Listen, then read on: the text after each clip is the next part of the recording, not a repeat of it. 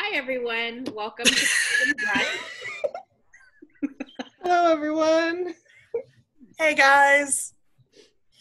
I'm Taj McCoy at Taj McCoy Writes on Twitter. I'm Cass Newbold, Cass and Writes on Twitter. I'm Charish Reed at author Charish on Twitter. And I'm Denise Williams at Nick Will Writes on Twitter and on Instagram too. Hello, everyone. I love how we were almost all sounding like we forgot our last names. I sort of did for a second. Almost. Yes. Do you ever get in your character's head so much that you introduce yourself as your character? That's my character, but I have definitely paused saying my character's last name versus my own last name. Oh, okay. No, I haven't. Okay, maybe that's just me. Moving along. Sorry. No, because I never introduced myself as Charish Reed. My name is Charish Halliburton, and I keep forgetting that this is a writer's forum.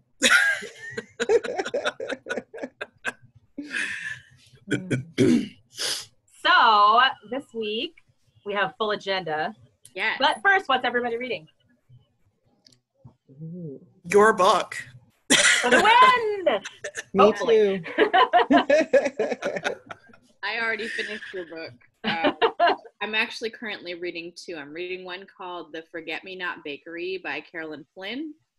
It's a NetGalley book. And then I am also reading Catherine Adele West's Saving Ruby King, which is phenomenal so far. Yes.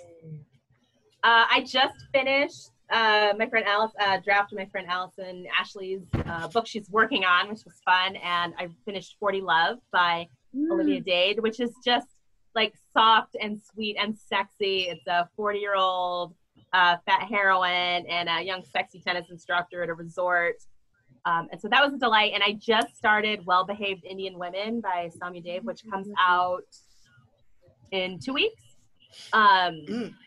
But it's women's fiction, I'd say more so than romance. But I think I stay up to 3 a.m. reading the first 30% of it. I was like, oh, just one more page.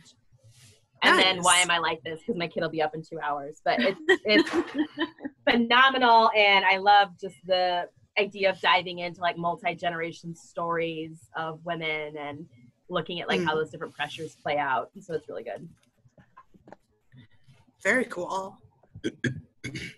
Did any of you see the cosplay for Olivia Dade's book of the girl who dressed up as the main character? That was amazing. So cute. That was she looked just like her. It was so adorable. I want someone to do that for my book. No pressure. No pressure. You're gonna have to wear a backpack and some sort of mismatched clothes. Okay. But it'll be cute.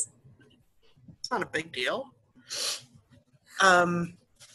No, Cass, what are you reading? I am reading How to Fail at Flirting, and I'm hoping that once I finish, I'll have time to read You Should See Me in a Crown by Leah Johnson. Oh, yeah. Excited about that one, too.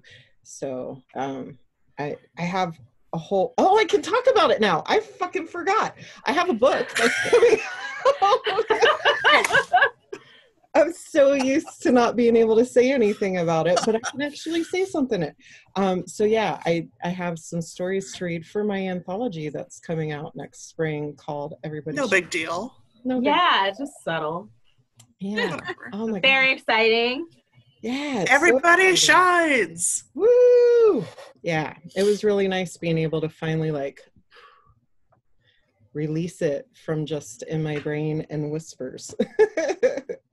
Yeah. How many writers do you have participating in this anthology? 16, myself included. So yeah. Nice. Yeah. So many voices. So many. And it's gonna be a lot of fun, I hope, because we tried to get as many different genres as possible going on. And so hopefully there's a little bit for everyone. Yes. I'm excited. Love it. Yeah. But I really, really want to read You Should See Me in a Crown. That it just looks so cute. I don't know what it's about. I've seen the cover and it's really cute, but it is really cute. It's a YA. I honestly don't know what it's too much about either, but I know that it has really good queer rep in it. And so that's why I'm like, I want to read it. And if it's anything like the cover, then I think it's going to be a really sweet story. So, yeah. That sounds good. Yeah. But do you guys have like a ton of time for reading right now? Because I honestly, like, it's so hard for me to sit and read for more than like 10 minutes at a time. I'm only doing the reading when I wake up and lay in bed for a little while or right before I go to sleep. Usually I do it right before, like when I'm laying in bed. That's usually a good time when I can focus on reading. But that's when I read anyway. I should say I'm doing the audiobook of Talia Hibbert's new book, Take a Hit, Danny Brown, which is delightful. Except I'm just not driving as much, so I don't have as much. I can't get through it as fast. Yeah. Oh. I either read in the morning or right when I'm going to bed too. But lately I feel like I've been really tired this past week, so I haven't gotten in as much as I'd like. Yeah. Everybody shines. I want that for the cover. So this is this is our Better Than Brunch puppet. Our mascot. His name's Wormy. Wormy. What's up, Wormy? What's his name? Wormy. Oh, okay. The Wonder Worm. So happy. Yeah. Because it makes you wonder. Yeah. So happy. That's his new hat. Anyway. Have we worked at any type of theme song? Has anybody come up with anything You better than the closest? Yeah. Yeah, and I watched Hamilton a couple times this weekend, and I think if we could somehow get Lin-Manuel Miranda to work on it for us, I think that, might be a win. Yeah. Okay. Yes. Unless Charish has caught beef with Lin-Manuel Miranda between now and then. I don't know too much Hans Zimmer about is him. already on the list. You know, like couldn't you like hit Hans up and be like, what's up? I don't want him to compose our theme song. You know what Isn't he your it would sound like? Oh, Favorite yes. and least favorite at the same time. We have a checkered past, he and I. No. Get out of here. No, I like the idea of show tunes sounding better than brunch theme. Like, better than brunch, better than brunch, better than brunch. Yeah, then we can harmonize. Better. What are we doing? Better than brunch. Yeah. We'll work on it. We'll sort it out. I like how our new theme song is now a recurring segment. Yes. It might as well Same be. theme song every time. Better than brunch. Better than brunch. Well, nobody's putting a lot of work into it, and I'm a little concerned that we'll never figure it out. So if it needs to come back every episode,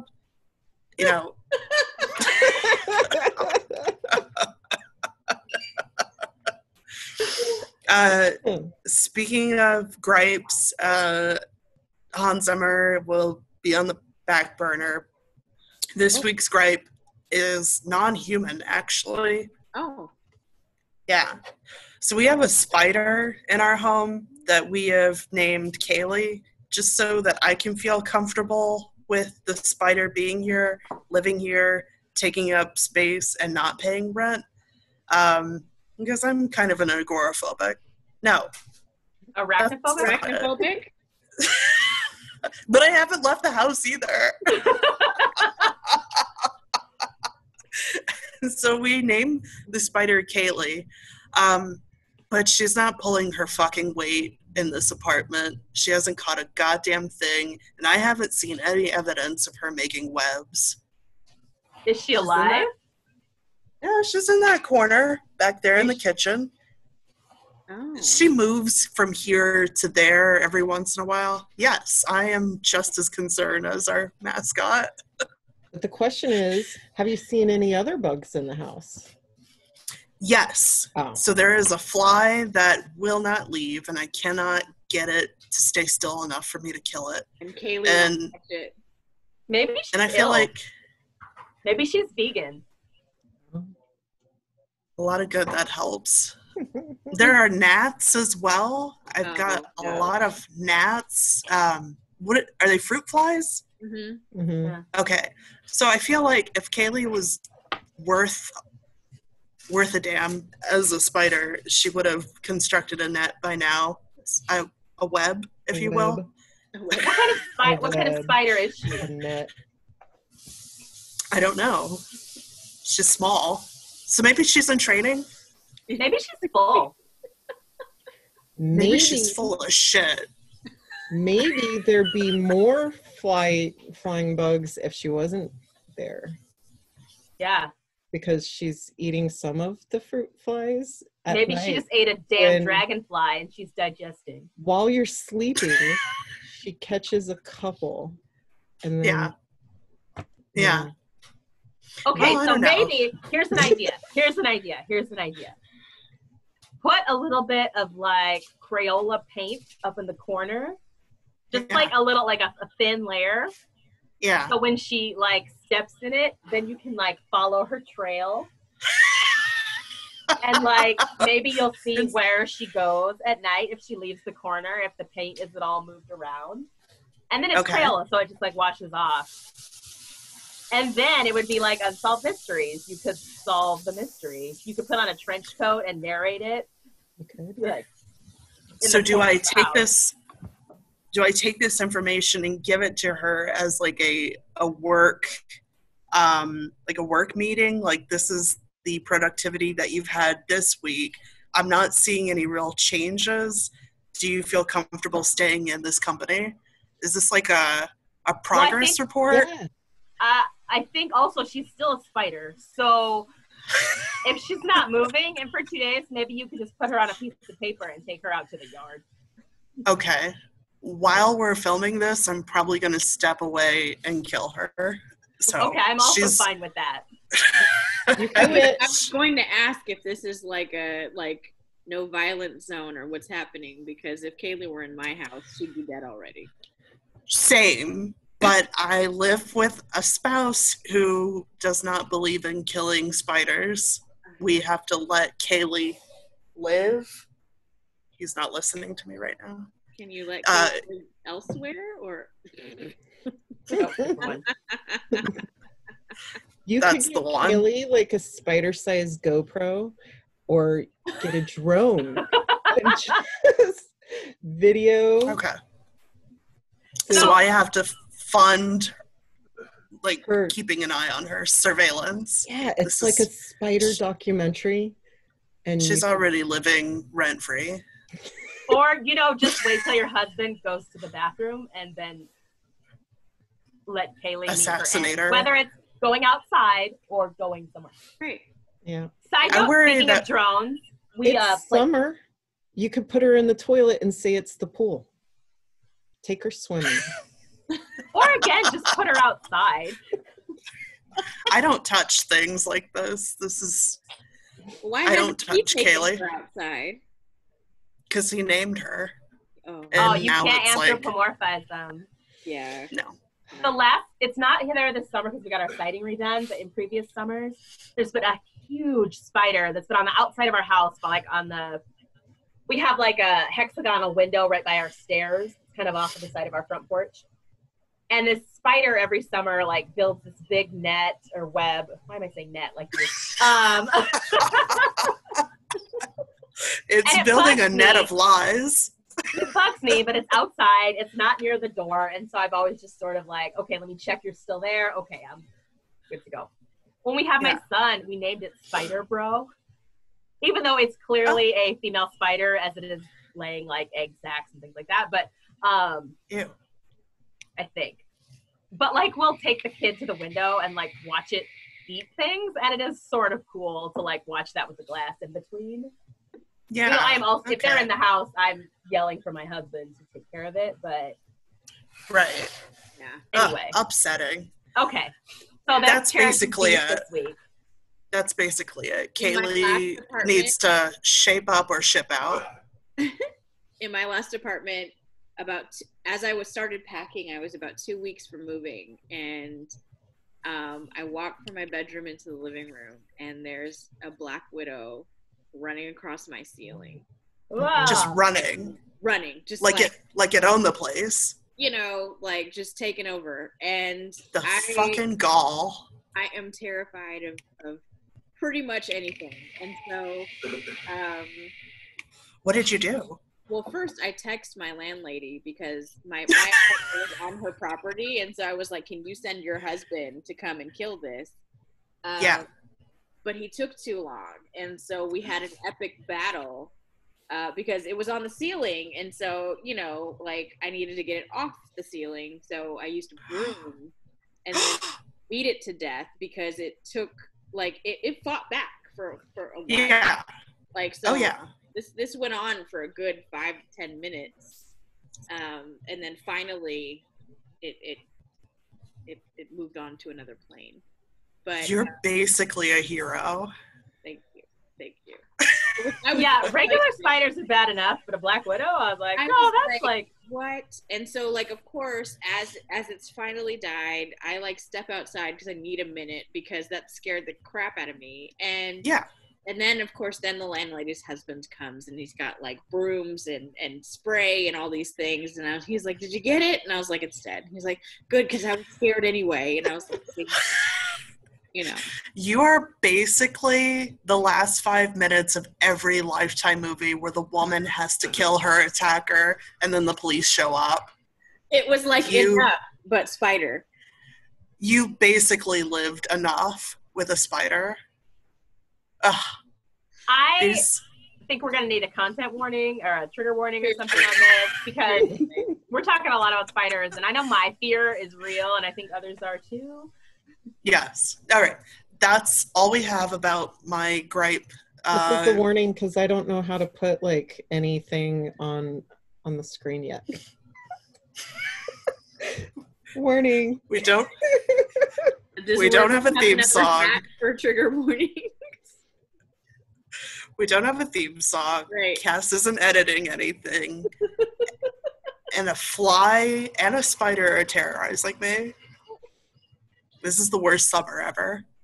Anyway.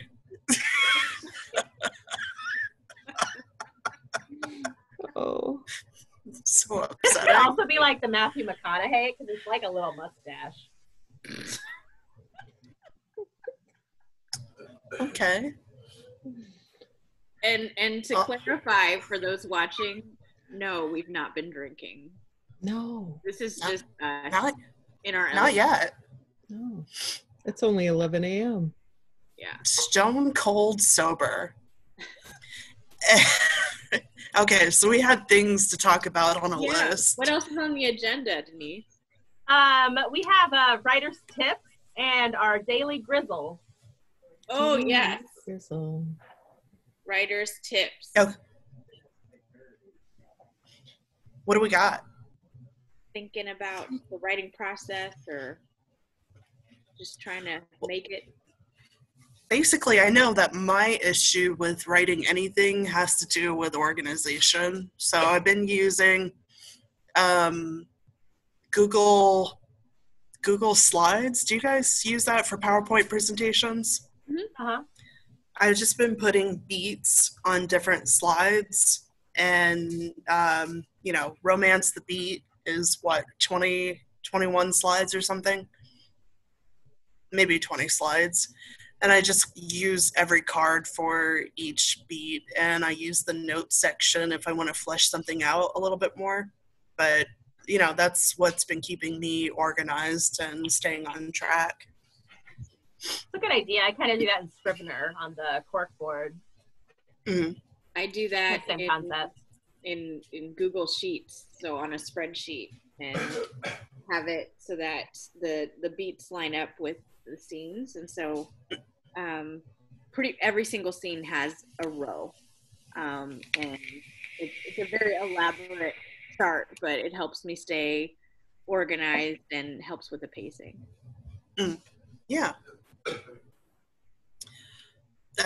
That's my major concern with writing anything is like staying organized. If I don't have like a set trail to follow, then things get really muddled, which is what's happening right now in my third act. So I haven't been using the beats that well, but it's also like, you guys know, I've been writing a heist for what seems like 11 years. And so the mystery and the heisty part, I think, is probably the most complicated thing I've ever written. And not all of it can end up on beats, or note cards. Do you guys always write from like chapter 1 down to the end, or do you skip around? I usually write from beginning to end. This last book I was working on, I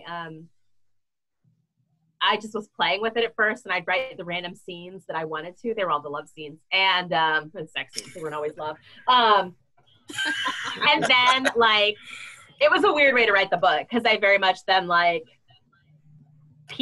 slotted the love scenes into where they fit with the beats. Like, I think it still follows it. It still has a solid arc and kind of plot structure, but that one was weird because I didn't start from the beginning, even like telling myself a story. I just had these sort of random sex scenes and then figured out how they fit. But normally I write from beginning to end.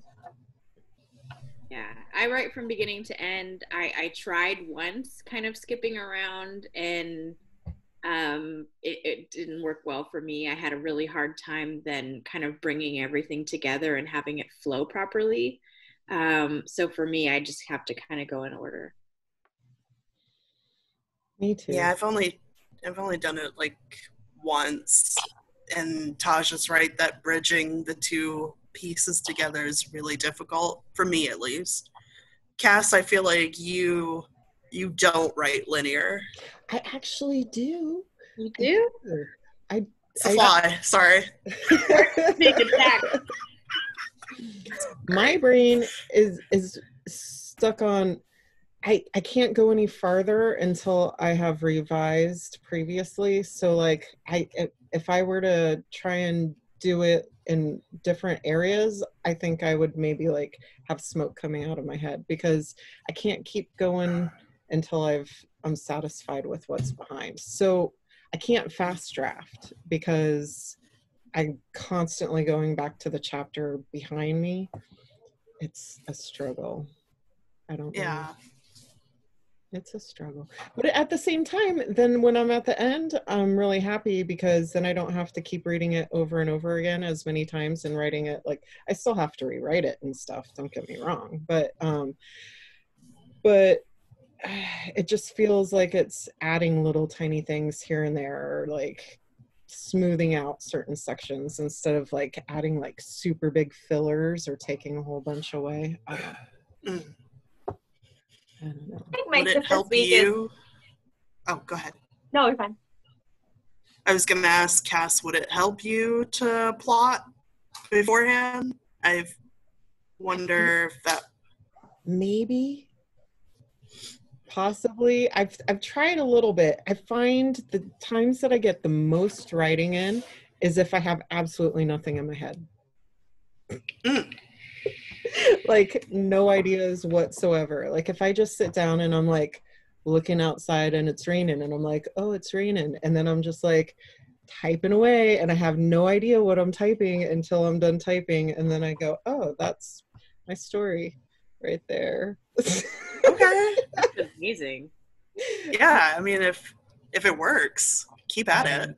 I don't know. I think it's also like bad too, because someone will be talking to me to my face in my eyes, and then like 5 seconds later I'm like, huh, what'd you say? Like, I zone out in these weird ways. My attention span is very limited. So but I guess it helps with the daydreaming and writing, because apparently my brain goes somewhere. I just have no idea what it's doing until it's over. But no, it's the creativity. I don't know. It's something. But all three of you plot? Every single one of you? More or less. I was going to say, though, I think my tip would be along those same lines of sort of listening to your intuition. So, like, this book I'm working on now, like, even more so than I normally do, I was pretty meticulous in plotting it all out. Kind of did a rough plot and then a specific, like, scene-by-scene development, and I started writing it. And I was really struggling in the first 3 chapters, and I should have listened to myself at the end of chapter 1, but I wrote 3 and then realized this isn't where the book needs to start. It needs to start in what I had planned as chapter 5. And so once I did that, started in chapter 5, wrote the next 3 chapters like in a day. And then, so that idea of just like listening to intuition, I still wrote those first 3 chapters. I'll use that content in some way, but like not forcing the plot, but really listening to kind of what your gut tells you. Right. Or later on, maybe true. what your editor tells you, but Yeah. Yeah, that's my tip for the week. More tips? Sorry, guys. Can How? you I can hear you. I'm sorry, talk again? Can you hear me okay? Yeah, I can hear you. Oh, sorry. Do you guys, when you're writing your first line, like, you know how everyone says the first line is like the big catch-all, grab them, like, do you spend time writing your first line? Does it come to you right away? Or is that something that you come back to and you're like, nah, I got this? Or do you care?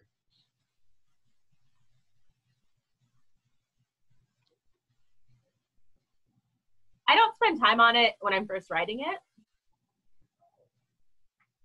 because I think that's, for me, like more of a line level thing. When I get back to it, I can, as long as where I start the story I think is captivating, I feel like I can go back and capture a line. I think my first line for How to Fail at Flirting like stayed the same. It might be the only line in the book that stayed the same from my first draft to my last, but I think it's pretty much the same as it always was. But yeah, I don't usually try to spend time on that first line, because usually when I start the story, I'm like, ooh, I got this good idea. I'm so excited about it. And I'm not annoyed by it yet at all. Yeah. Sorry, I didn't hear that question. Oh. Yeah, go ahead. First What was the lines. question? Do you put a lot of time and effort into your first lines? I'm so sorry, guys. Your spider is failing you.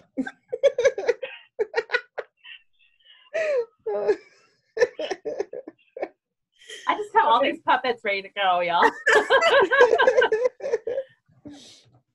Gosh, you were going to answer the question. I'm sorry. Oh, I was just gonna say mine. In the manuscript that's currently on Seb, like the first line changed many times, and it's because I kept getting different feedback from different people about where the starting point should be.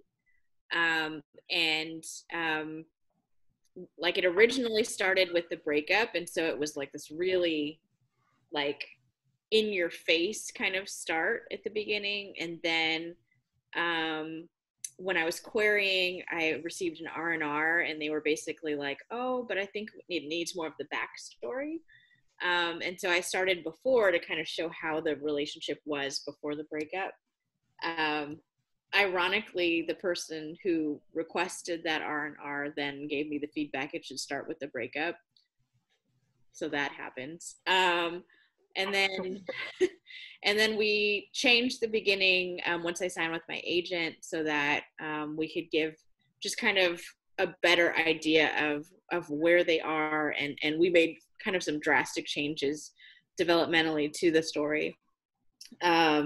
So it's changed a lot, and so I think moving forward, part of what I want to do is just kind of make sure that I feel comfortable with where the start is, and it gives what it needs to kind of set the story. But I think a part of my tip would also be, in taking advice, just make sure that it actually helps you tell the story that you're trying to tell. Yes. Sometimes advice, it's typically always well-meaning, but it doesn't necessarily help you in telling your story. And so you have to kind of be really thoughtful in what advice you're going to take and what advice you're going to decide to kind of leave on the table. True. Yeah. It's true. Because I've gotten some weird advice. Yeah, like that kind of advice. That one needs like a hand drawn on the finger twirling the mustache. Ooh.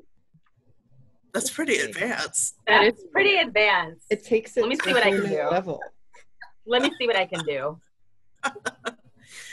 I have never paid attention to my first lines, and I'm wondering if I should be. No one's ever pointed it out to me like, oh, this first line is not punchy enough. Huh.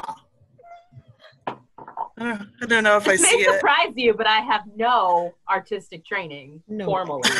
No, I don't believe it for a second. You're not classically trained? What? I know. My puppeteering skills are all self-taught. Oh, wow. Okay.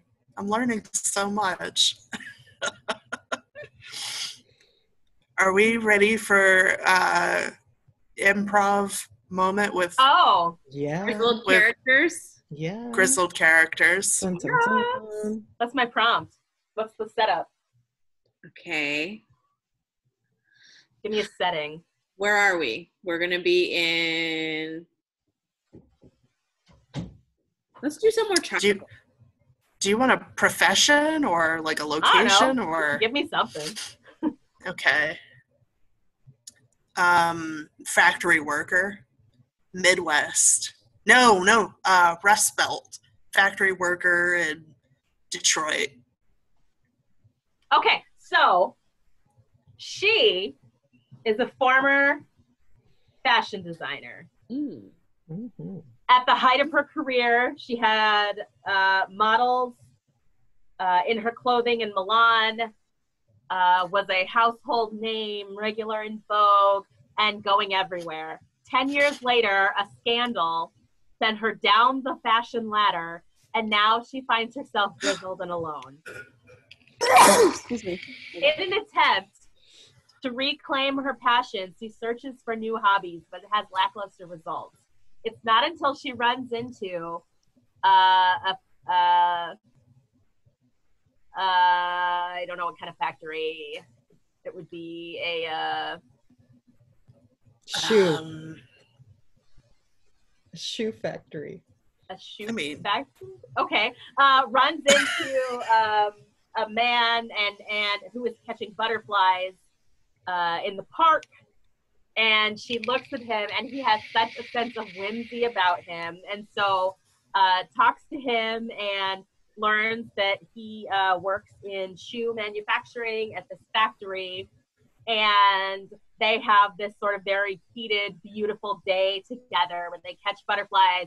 And he shows her sort of the beauty in small things where she has lived this sort of grand life. So grizzled fashion designer falls for sunshiny shoemaker, but she still has some deeply elitist tendencies, and so has to battle those, and it becomes, for her, overcoming that class piece, and for him, realizing he didn't have to put up with that, but then both of them realizing the joy that they find, and in the end, her career takes off again with a new line of shoes inspired by butterflies.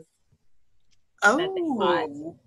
And it would be called, I don't know what it would be called. Cobbler's Like- net. Butterfly. Okay. Well, we'll come up with the title later. As we talked about earlier, don't ever fall in love with the title because it'll probably. Right. So there you go. Too long, didn't read.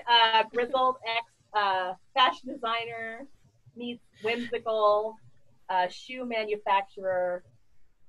And Now, will this together- take place in Detroit or similar Rust Belt city?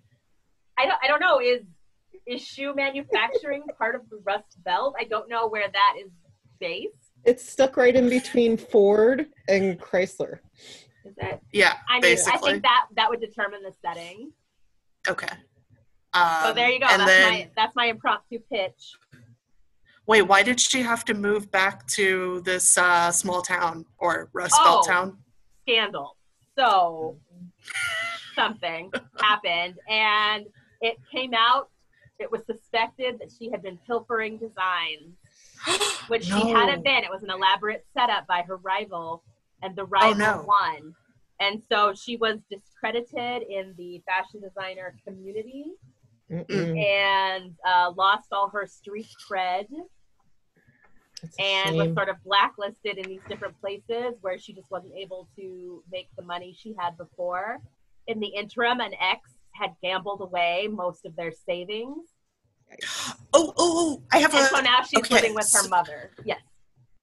She has to return to 8 Mile where she escaped in order to be this like super elite, illustrious. And she's like, that's not my life anymore, Mom. I dined in Milan. And this guy is like reminding her of all the fun things that she did when she was a poor kid or something. All of that. And so she comes to realize her own classism and elitism. And then her shoe design, it's like back to basics, like the heart of where she came from. She's incorporating it into the designs and shit. And her new brand is authentic, and she has the chance to be big and to buy back into those elite circles, and then has the chance to do it. But Joe Shoe Chart, because he's related distantly. Schumacher. Joel Schumacher. No, Joe Schumacher, a distant relative to Joe Top Chart. Doesn't want to leave his job. She assumes that he would like to quit and to sort of live this life of luxury. And he's like, no, I really love what I do. I want to keep doing this. And so then they're at an impasse, and then you have to find out how their love story ends. Can they be like jelly shoes so it like represents her struggle and pain and like no. Like you want the shoe, but like there's so much pain behind it. I feel like that's a lot to go from Grizzled to jelly shoes. She hit rock bottom though. Like that's like rock bottom surrounded by Lisa Frank stickers. Just they like on have the like floor little and they're like falling from the sky on you. You've got that golden retriever on your nose. Like that's just. It would be amazing. So there has to be a scene where she's embarrassed by him, like something that he says or does in front of all of the like bougie people. I don't know. Maybe he doesn't know how to use a salad fork. Something goofy. Salad fork. It's the wrong fork. I think probably she would assume he doesn't, and then he does. Oh, okay. And then there's also sort of this moment. Yeah, so for her, like a lot of moments of deconstructing her own biases. Okay, so he does know what a salad fork is. And then he has this moment of like, who do you think you are? And then she has to apologize, and it would get real sexual. There'd be a salad fork involved. I don't know how, but ouch. That's my brand. So okay. Anyway, that's my pitch for the week on the Grizzled Old Front. I think it was perfect. For next time, you can come up with a more with a prompt that provides an equal challenge. Oh, a post-pandemic ER doctor. They'll have to be grizzled, right? Oh yeah. And a survivor. I don't know if I want to pitch that. The virus. And where does their love go? They met in the ER and now they're in love. Well, I think we could probably throw it out to our audience, and they can comment below what kind of grizzled prompts they have in mind. And there you go. Denise, why is he sad? He's not. That's a mustache. That's his mustache. He's twirling it. He's twirling it. as one does. Okay. So since we're better than brunch, Yes. and it's summertime, it was nice and warm here in the Bay Area yesterday. What is a favorite summertime cocktail that you ladies like? I like Moscow the gin and tonic. Mule. Gin and tonic. That's a good one. I have Gin and tonic. everything to make a gin and tonic ice cream downstairs.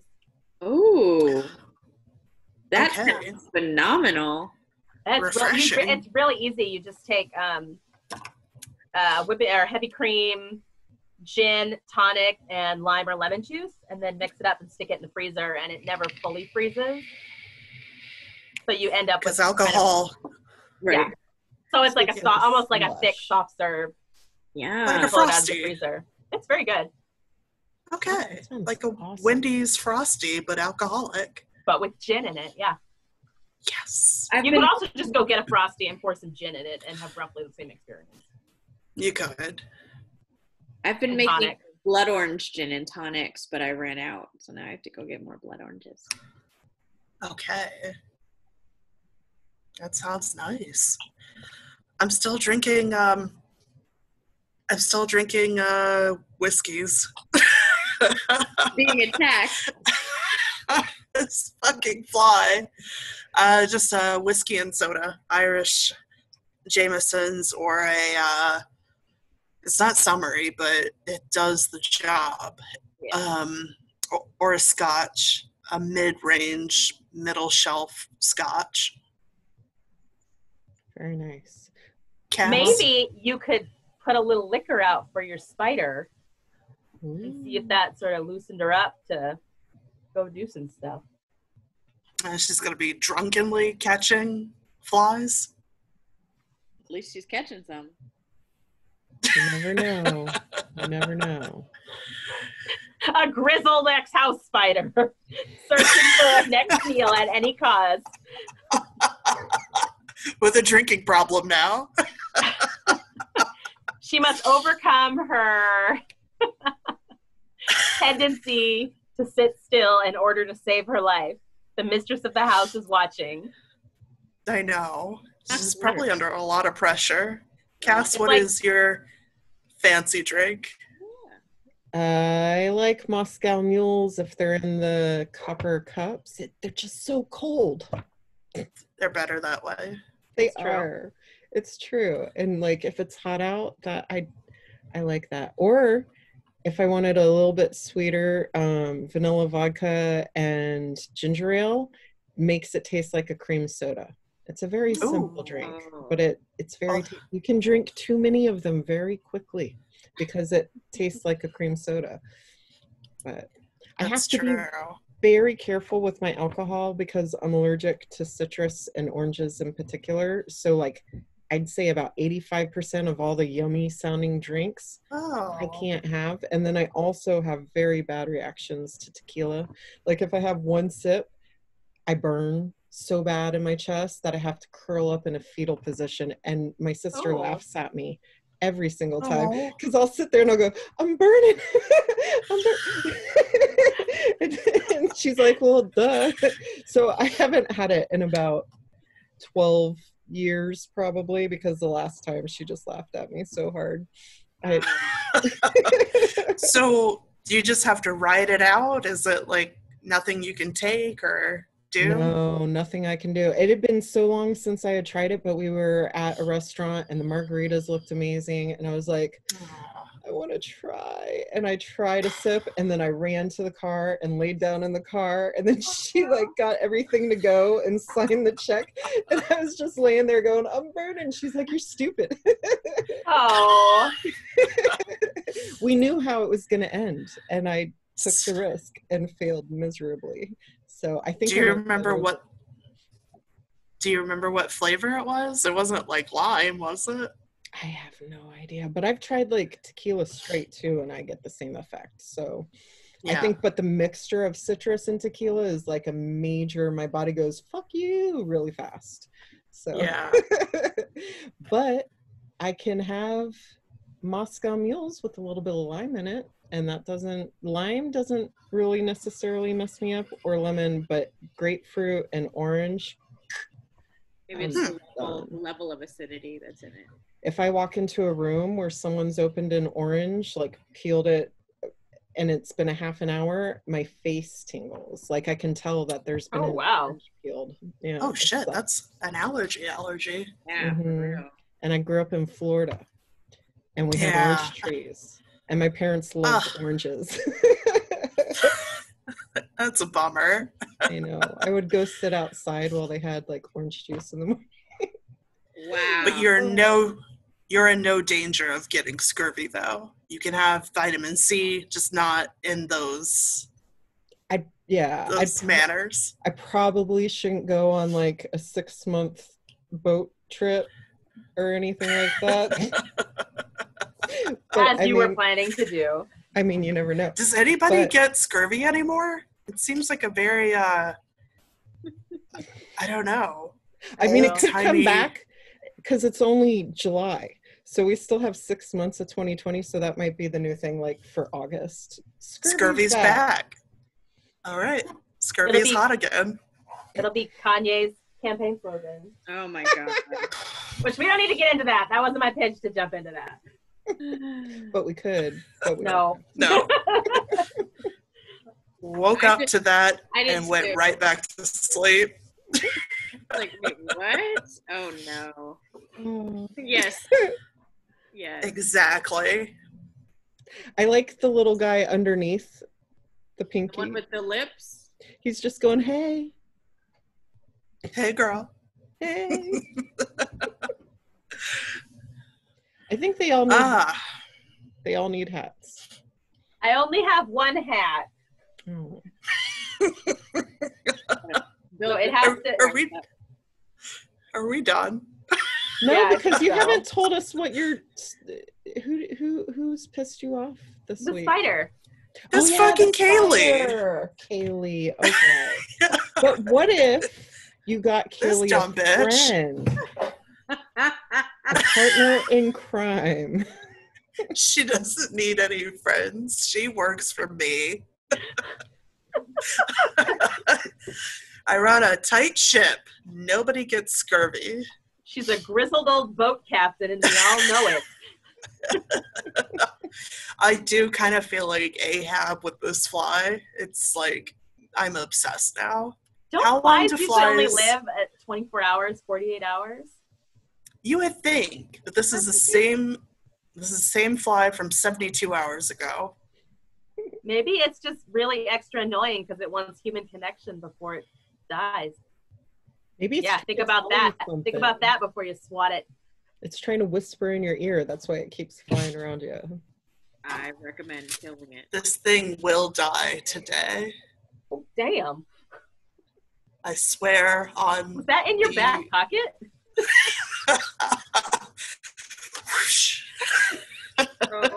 Can I tell you guys? I've taken an oath. Yeah. And you all heard it. Yeah. Anywho, we might be done. Thank you, Denise. Yeah, I think we probably are. Okay. Well, thank you, everyone. Cass is not going to edit this, so I won't. You get it exactly as we are until I get more skills on the editing. And that is all. Thank you, everyone. That's what it said. Thanks for joining us today, guys. Bye. See you next week. Bye.